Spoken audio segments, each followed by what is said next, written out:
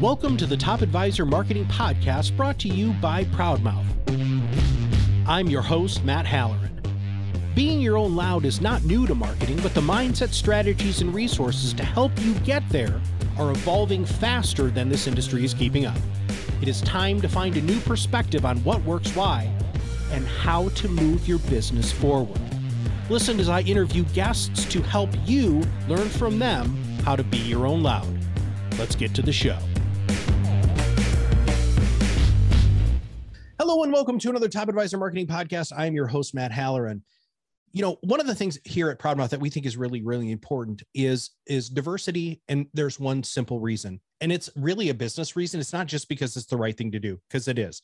It's because when you have fresh new ideas that come into your organization, everything changes and your organization gets more efficient, it becomes more creative, and it actually is more reflective of the general population. We have a big issue in financial services. It's a bunch of old white guys. And what we need to do is we need to do whatever we possibly can to make it so that it is more diverse, because we're going to be able to serve our clients even better. Our guest today is not only an expert and a highly sought after speaker. She's been on pretty much everything, everybody. So you're going to find Lazetta. We're going to have all of her links in our show notes.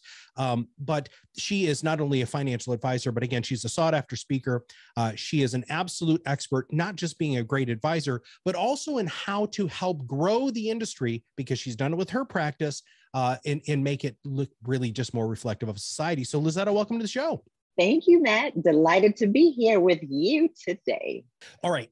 I would like to have everybody hear a little bit about your story, and then we're going to dive into how we're going to start advancing culture within financial services. Just a little information about my background. I am the oldest of three. My parents were high school sweethearts. They graduated, married, and had me, so I grew up with them. I grew up seeing their struggle with money as blue-collar workers, construction worker for my dad, factory worker for my mom, and it was disheartening. It was disheartening to see so much love for us, but also so much struggle in taking care of us as a family. And so my question was, how can I help support my parents, me as I became an adult, and for generations to come? This quest to understand money, it took me on a path educationally with getting 2 degrees in finance, undergrad at UVA, MBA at Wake Forest. And the conversations about money was related to investments, and we didn't have money to invest. I'm saying there has to be more in terms of personal finance.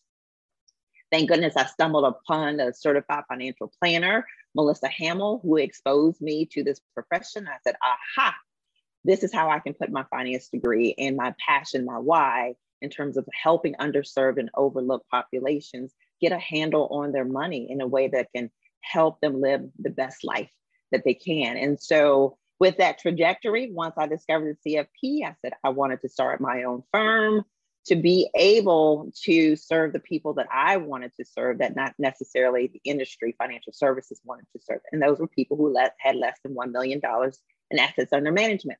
So I founded Financial Fountains in 2008. Also had a passion, for nonprofits and investments as well too, but decided working with boards, my goodness, let me focus on the individuals who may serve on boards and also individuals like my parents as well too. So fast forward in 2019, I merged Financial Fountains with my business partner, Rianka Dorsenfeld. She had Your Greatest Contribution, and we decided to name our firm 2050 Wealth Partners, because we know by the year 2050, the U.S. will be a racial mosaic, and we want wealth to transfer along with that.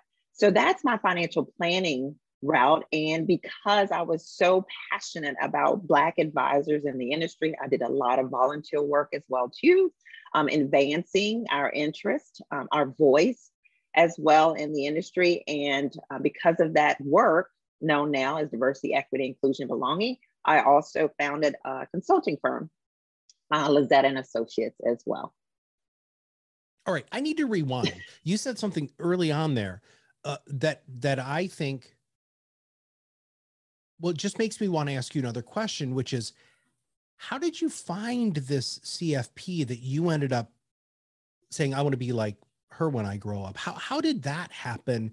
Because I think a lot of advisors sit back and say, well, gosh, I would love to motivate people to get into this industry, but I don't even know where to begin. How did you end up finding her? And then how have you been findable, discoverable? Sorry, findable is, I'm sure, not a word. I make up words on the show all the time. Discoverable. How do you make yourself approachable and discoverable so that people can say, I want to be like Lazetta when I grow up?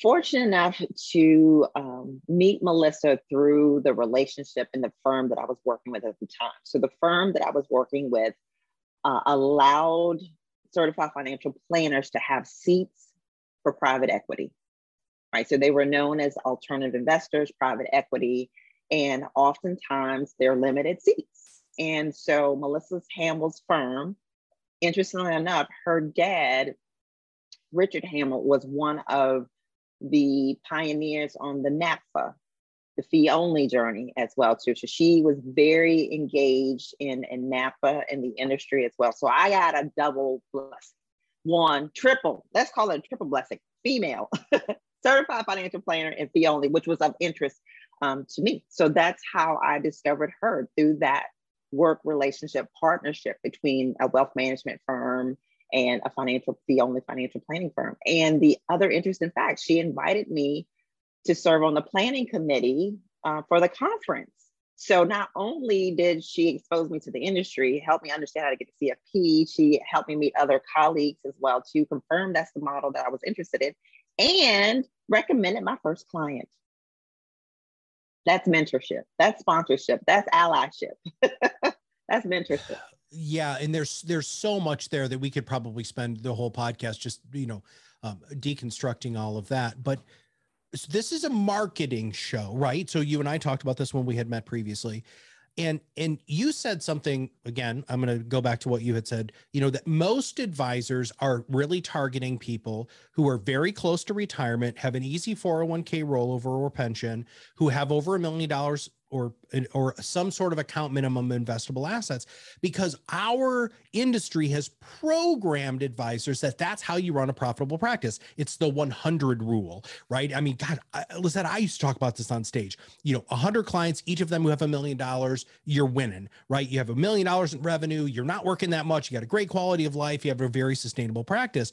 You went the other direction, right? And I am sure that there are listeners right now who are saying, her business model can't work. How can she make a living, working with the masses? So I'm just going to ask you that. I'm going to pull an old Larry King sort of asking question thing, because I really do think that that's what our listeners are looking for. So how have you done that? And I'm going to combine the part 2 of your previous question with this question as well too, because you're like, how can advisors say, how can I be like Lazetta? And do I really want to be like Lazetta? Because she's not going for big dollars, right? Is this viable?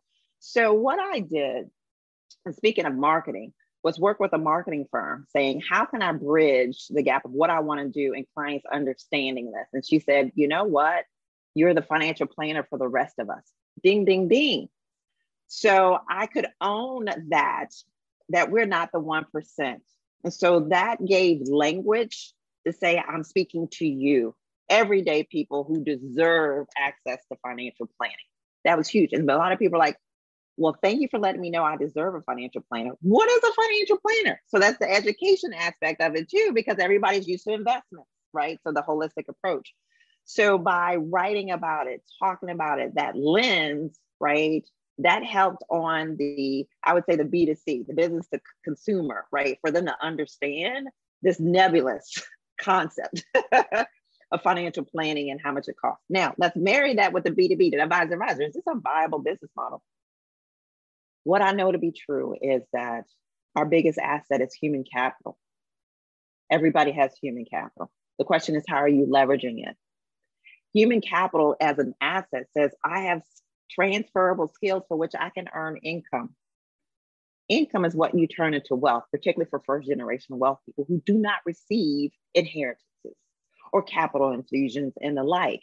So how do you make this viable?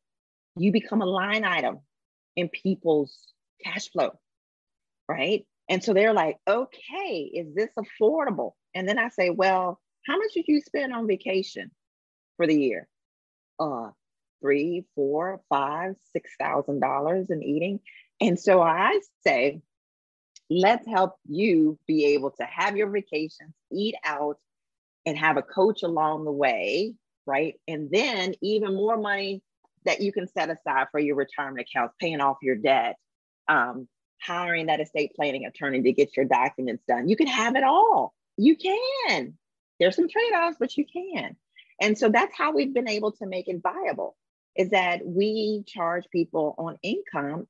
Everyone has income, and it's a trust factor.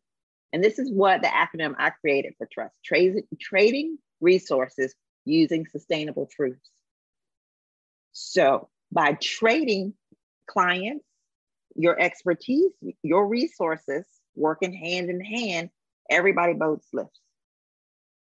And the trust factor is huge. So going back to the financial planner for the rest of us, you can trust me. I get it. I get it because I was there, still there, right? This is for advisors, meeting clients where they are, they have income, they spend it on other things. Let them know they're spending it on them, and they're going to get a return that's holistic about it. And the next thing you know, they got assets under management. So we do retainer plus AUM. And as they grow, we grow together with them. Bam. Now, there's so much that you said there. So I have my marketing hats on, right? And I'm like, oh my God, did you hear that? I mean, this is like from soup to nuts. You've got it all mapped out. Did you do this? Was this you? Did you have somebody pull this out of your brain? Are you naturally inclined for acronyms and great talking points and focus from a marketing perspective? Or did you bring an outside consultant in who helped tease this out of your brain? Exactly. And let me also say with you culturally. So it's an and, not an or. I grew up in the Black church. Okay. In the Black church, you had to speak, believe in a case,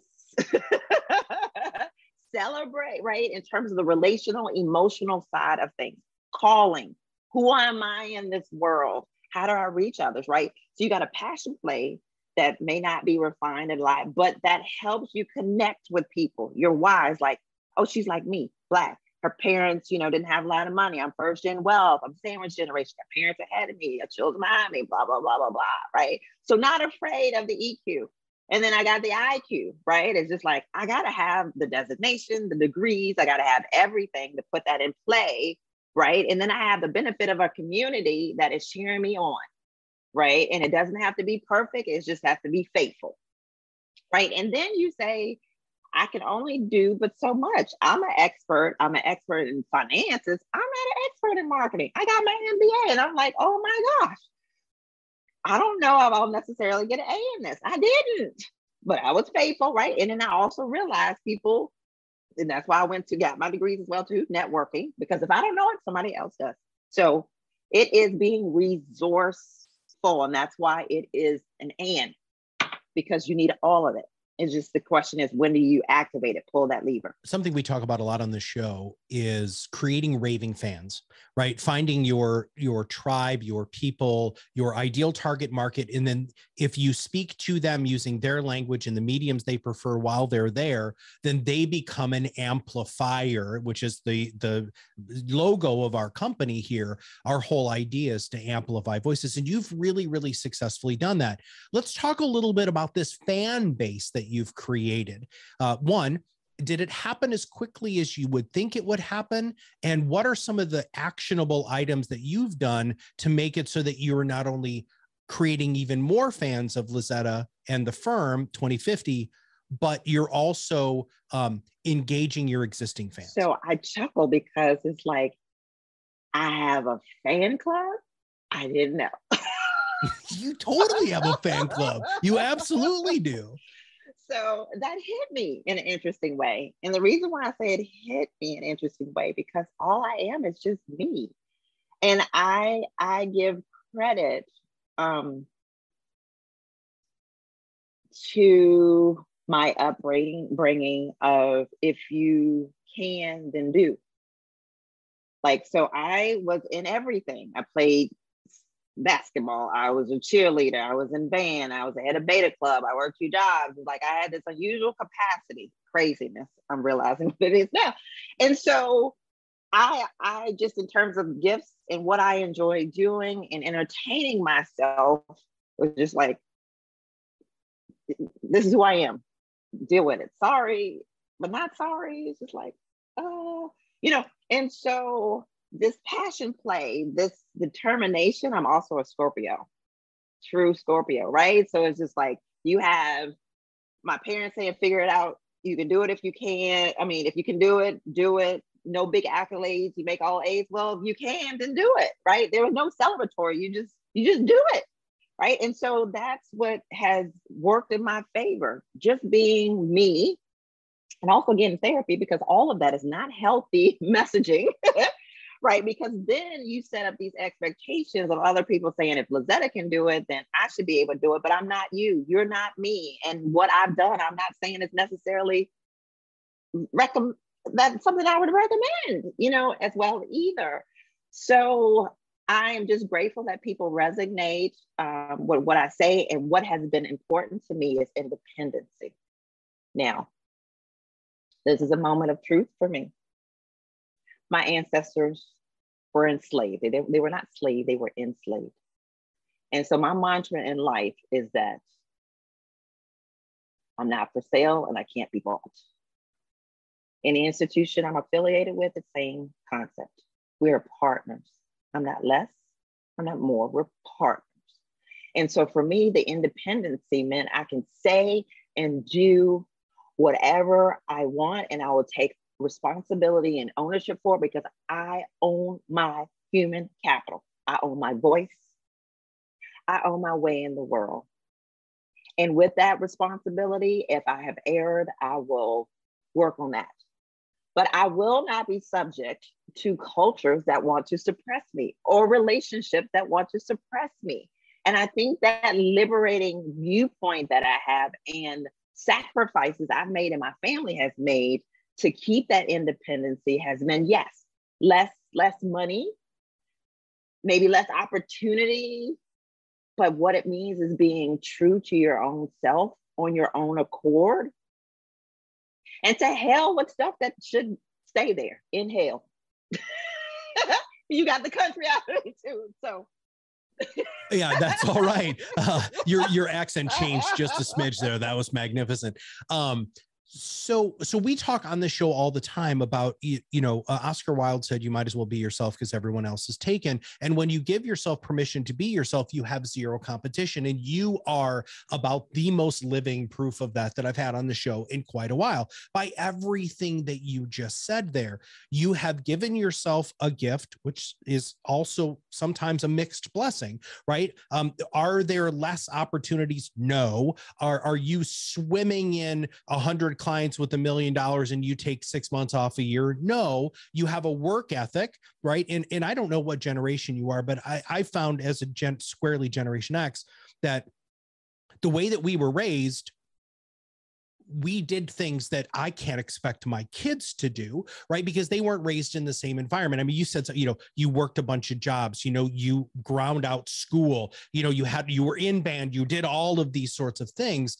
You and I are similar in that experience, that was my existence. I tried to do everything I possibly could because I had no idea who the hell I was. And I figured somewhere I'd be able to find it. So sports, musicals, athletics, everything along those lines, working. Okay. So you said something else that I wanted to highlight here. Or I'm sorry, I want to ask you a question you didn't answer there. So I want to have you expound on something, is time. So I believe that most people have a very unrealistic time frame of success. First off, they have a totally unrealistic expectation of what success means, because they externalize it instead of internalize and say, what does success mean to me? They're looking at the watches and the cars and the houses and all of that stupid stuff that our industry is so focused on. But from a time frame perspective, Lazetta, how did that go? Did it happen as quickly as you thought it would be? Are you hitting the milestones that you were hoping? Do you mind talking a little bit about how long it's taken you to build this fan base? I too am a Gen Xer. So I want to say that's why the similarities very much so as well too. And I started there because you said time, right? Gen Xers, we're next up for retirement, right? And when I wrote that article, I was like, ooh, that includes me. Ding, ding, ding, ding, ding. Right? Yep. So you're like, time. And so I also said I stumbled upon my career. So I discovered being a certified financial planner in my early 30s. I had already been married 7-8 years, had just had a newborn as well too. So I didn't have the benefit now of generations who are majoring in financial planning and immediately can start their career right away. Mine was delayed a decade. And then also I have, a husband who has been moving up his career ladder as well too. Life just happens, right? Pivoting, restarting and the like. So what I would say today, I completely and where I thought I would be or want to be, I didn't even know because I was taking a path that's been unknown and almost kind of pioneering, which is kind of strange to even say that. And what I've done in terms of giving myself grace, I keep reminding myself that a Vera Wang started her bridal at 54, right? And, even Ray Kroc with McDonald's. So I said, I have to toss this notion of certain milestones and even certain success. I have had success because I did find my calling, because I am working with the millennials and Gen Z as well too. I have a Gen Z daughter. So I get to say some things. And then I also position myself to say, I have, even elevated even more of my human capital that I'm going to translate that more into passive approaches or just advisory approaches for which I can command, right? So when they said that, at age 50, you can start doing catch-up contributions for retirement, I'm like, I'm seeing this in terms of accelerating, right? Any asset potential as well too. And I'm okay. The principles with my clients about how to pivot, what's success, what makes you happy, it's fluid. And I also say time is a currency as well too. So we as a firm are designing how to leverage these currencies that are available to us in the right now, not at a certain juncture. You don't have to wait. So to me, life is pretty good. And I have to keep reminding myself that because outside forces, you should have this in AUM, you should have this, and you should have that, and And I'm like, I'm back to take that stuff to hell. That ain't the way Well, I mean, I don't like the fact that people put other people's expectations on themselves. I mean, it's good to have paths or goals or milestones because I think it's something good to strive towards. But I love the fluidity component of it, and I think our generation, fluidity is something that has just been part of our existence since really day one, right? The fact that so it's interesting that you say, you got into financial services, at 30, I got into any semblance of the career that I'm in now at 37, 38 years old, right? I mean, I had all sorts of other jobs and careers before, I landed here. And luckily, the wind blew me in this direction and I put the wind on my back and I trusted the wind and said, okay, you know what, let's see what happens. All right. So I just, what a wonderful perspective. There's so much that I know people are going to take away from this. And I want to ask you one other quick question, because the Lazetta.com consulting firm that you've created, I think there are a lot of financial advisors, and maybe I'm being optimistic there because I'm a fiercely optimistic person, that this industry is fundamentally going to be more representative of the American culture and really the population. How do people find people, Lazetta? There's so many people who are like, Matt, you know what? We put all of these ads out and, I'm trying to attract anybody who doesn't necessarily look like me. How can you help with that? What advice do you have so that they can really hire and retain a diverse talent? Hire and retaining. That is an implementation strategy. As a financial planner, you don't start with the implementation, you start with the plan. Yay! All right. So the plan goes back to what are your goals? What are your values? And I'm saying you as a firm, who are you? A lot of firms have not defined that for themselves, particularly the small. It's like mission, vision, values. That's what no, that's even more so, right? Because you're building a foundation that has to have that weed into as you build, as you grow as well. So Start there. Who are you? And then why? What is your why? Why do you want to have a more diverse because is it the end thing, right? And diversity is just a starting point. So would even diverse people be interested in you? That's an interesting assumption if you haven't self-reflect as a firm and you don't have infrastructure in play that shows this messaging throughout that is authentic, right, as well in terms of your plan. And then the next piece of this, when you've done the work or are doing the work, because it's a continuum, then when you invite people in, you can say, this is where we are. We would like to get better, and we see how your skill set, who you are, can help complement that, right? That is an authentic partnership as well. Then I also believe that people who are the minorities coming in, they should get combat pay because it's anticipated that those who have the experience are going to educate those who don't, and you don't get compensated for it. That is crazy, and that needs to be rethought completely. But that's my view on that. And then the next step is you will feel prepared when you bring people in, but even before you bring it in, who do you have in, and are they your advocates? Have you asked them, is this a hospitable place, an inclusive place? Do you feel like you belong? Right? So if you're talking about hire and retention, let's go to retention first. If who you already have there, are they advocates? They're your best frontline people to say how you need to pivot. Common sense. But the part is firms are scared to look in. They're scared of the truth. Yes, humans, we are. And so the work starts with you. You are a leader. You're in a firm. Fess up. Get it out. Have courageous conversations. Be vulnerable. That invites hospitality, collaboration. So I want to pause you there because be vulnerable. One of the things that's been on my journey is realizing all of the stupid stuff that I didn't realize was stupid stuff, right?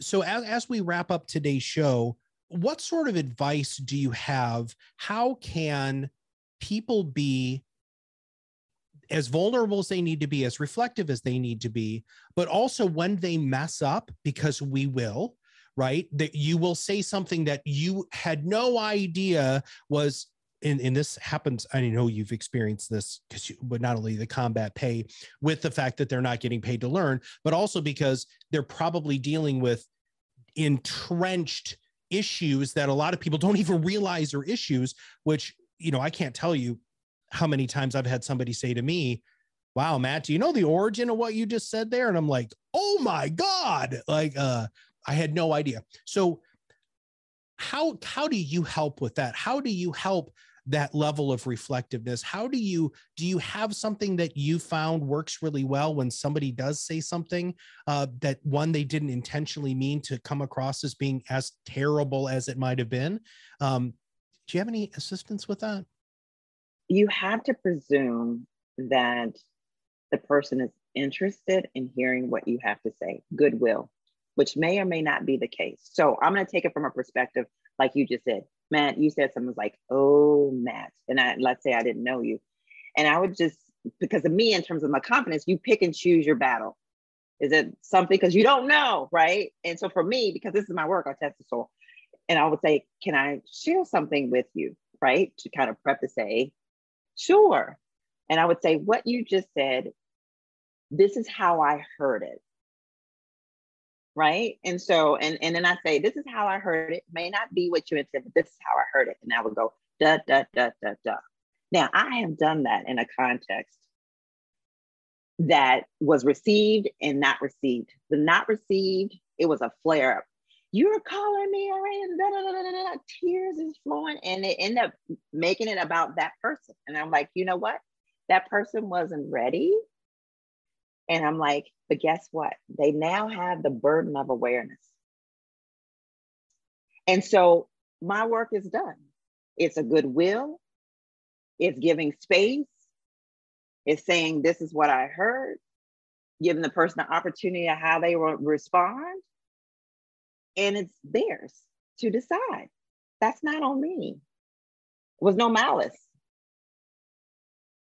And so the person on the receiving end, the question of ones who have privilege, right? And the reason you have privilege is because you don't know a lot of things that we're talking about, because privilege has shielded you from having to know and experience, right? In certain areas. And so a person of privilege, I have privilege as a business owner, right? Employees who everybody has a privilege, which means an advantage based on different elements. So a person with privilege has to be sensitive to their privilege so they can be open and have capacity to listen and not feel attacked. And that's with any relationship. And people are not trying to compartmentalize. It's like we are human to human as a partner, as a spouse, as a business, it's human to human. You're the second person who's used that phrase. That's simple. To me in a podcast in the last week. Matt, it's not B2B, it's not B2C, it's H to H. And I love that so much. That's so powerful. I love the idea that you are not going to, it's not you, it's me, right? And so that's one of the things that has been rather eye-opening to me is one, understanding the privilege that I have, accepting that that's my reality and that other people don't have that same reality. And then trying to say, okay, so here's where Matt Halloran is. Here's where Matt Halloran wants to go, because I don't want to be like that. And I think a lot of people are like, well, I'm just me. That's who I am.